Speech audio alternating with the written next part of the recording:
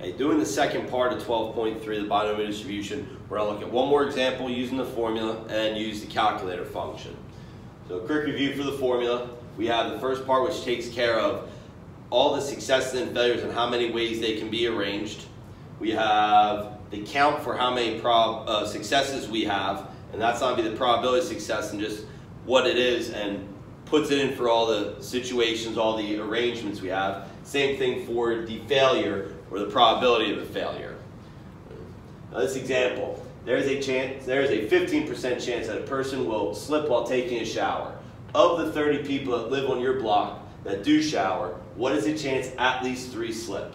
Again, that 15% is a parameter. It's not going to change. Okay? We're thinking of all the people that shower, so pulling one out is not going to change that 15%. So the probability is going to stay the same. We have our set number of trials, which is 30.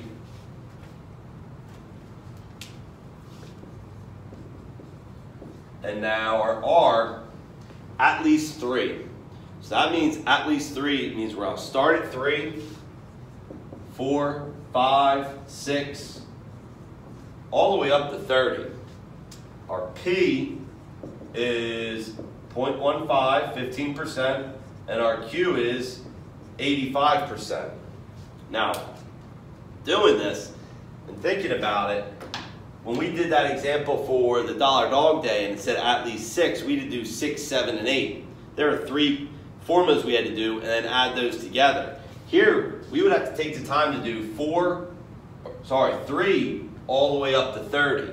So let's think of another way to do that. And firstly, let's think of all the possible people that could slip or ways people could slip. We could have 0, 1, 2, 3, 4, 29, 30. I mean, that's a long, so it's every single possible outcome. 0 people could slip, 1 person could slip, or all 30 people could slip. Now, I'm asking for 3 to 30. So if I wanted to just block that off, that'd be all those numbers there. And that's all the formula we would have to do. Okay? You would have to do that formula that many times, then add them all up. Could you do it? Yes. Will you have time to finish my test? Probably not. Another thing you can do is use the complement. Okay? Instead of saying at least 30, let's find less than 30. Sorry, no more than 3, or at least 3. Let's look for less than 3 in this case. Okay? Less than 3 would be 0, 1, and 2. Okay? Adding up all these probabilities together will give you 100%. That's all the ways it could happen. Okay? So there has to be 100% there. If we're looking for that, the complement would be 0, 1, and 2. So if we do the formula for 0, 1, and 2 and add those together, that's going to be the opposite and their complement, and we can use that property to find our probability from 3 all the way up to 30. So if I do this formula here, 30 NCR 0, 0.15, 0, 0.85, 30. 30 NCR 1, 0.15 to the first power, 0.85 to the 29th. 30 NCR 2, 0.15 to the second, 0.85 to the 28th. And if we get those probabilities, fairly small, 0.763, 4.040, 10.337. And if we add all those up, there is a 15.14% chance that 0, 1, or 2 people slip. That's the opposite of at least 30. So if I take that and subtract it from 100, that 15.14, that represents these 3 values here, 15.14%. So what does that represent? And you should get 84.86.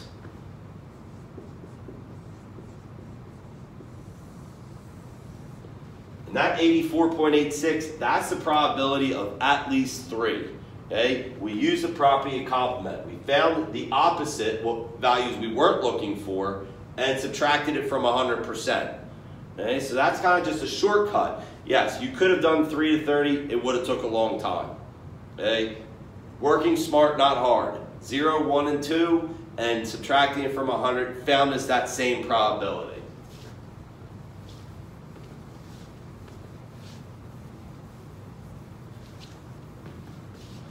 Okay. Now we're going to look at the calculator function. Okay. So binomial function on the calculator. What we're going to be looking for is the binomial PDF. Okay, that's the one we're going to focus on. So binomial PDF, and that should be if you hit second distribution or second DIST. I believe it's DISTR on some calculators. So second distribution, you're going to have to scroll down a little bit. Okay, so it does go down, and it's binomial PDF. Be careful, there's a CDF and a PDF. If you take probability statistics or AP statistics, we'll talk more about what the PDF and CDF represent. Right now, I just want you to make sure you are using the PDF, because we're going to be looking at one value at a time. And the values you need to plug in are your total, which would have been your N, your percent of the success, which is your P, and the value in question. How many is it going to show up? That would be your R. So the example we have here, the chance of getting a $5,000 bonus is 14%. If there are 40 workers, what is the chance exactly 12 get the bonus?